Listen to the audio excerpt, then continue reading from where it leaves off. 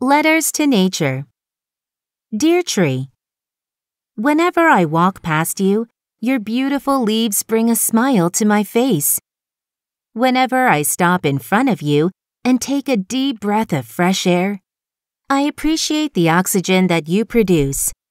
Without you and all your friends, we humans wouldn't be able to get enough oxygen. By the way, I noticed that a family of birds has made a nest in your branches. It's so kind of you to provide them with a home. I hope that more people realize how important you and all the other trees are to the environment. Have a nice day.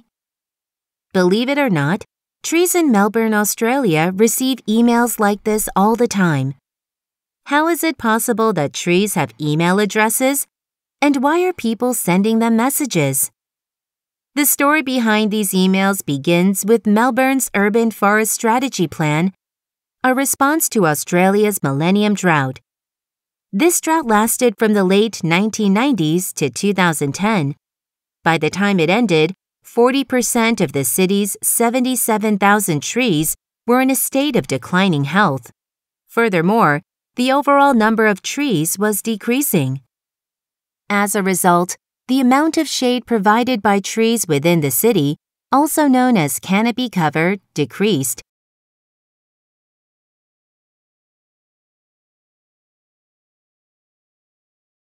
The loss of canopy cover is a major threat to urban environments because it raises temperatures. Higher temperatures in cities can be dangerous for residents as they increase the risk of heat exhaustion. They also lead to a rise in the use of air conditioning. This speeds up climate change by increasing energy consumption and greenhouse gas emissions. Something had to be done to deal with the loss of Melbourne's trees. In 2012, the city government announced its Urban Forest Strategy Plan. It set the ambitious goal of planting more than 3,000 trees every year for the next 20 years. The plan also involved the creation of an online map called the Urban Forest Visual. This interactive map shows the location of every single tree in the city's parks and along its roads. It uses colors and symbols to indicate each tree's age and genus. Also, users can click on a tree to find out its species and even send it an email. At first, the Email This Tree function had a specific purpose. It was designed to allow people to easily inform council workers about trees that were damaged or in poor health.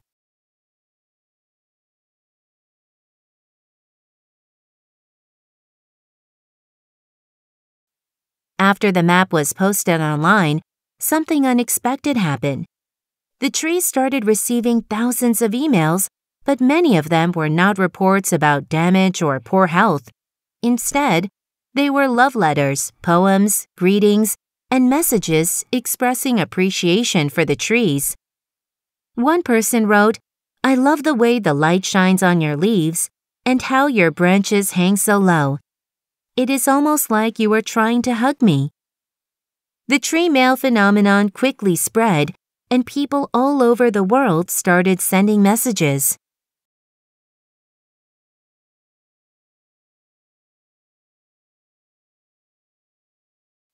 A message that was sent all the way from Russia said, "When I read about this wonderful project, I was inspired to write to you, even though I live thousands of miles away.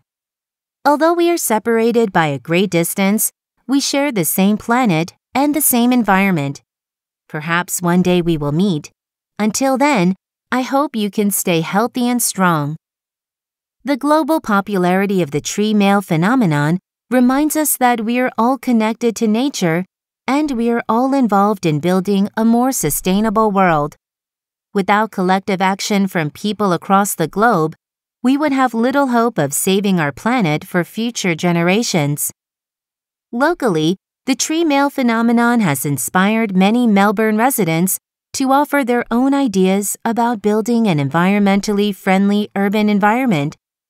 Some have even volunteered to measure trees and monitor animals for nature programs in the city. Meanwhile, The Urban Forest Strategy's tree planting project has remained on track, and canopy cover is predicted to increase from 23% in 2012 to 40% by the year 2040. Melbourne's Urban Forest Strategy will help keep the city cool. It will also allow residents to interact with nature and engage in outdoor activities every day. As a result, residents will be happier and healthier as they move toward a greener future.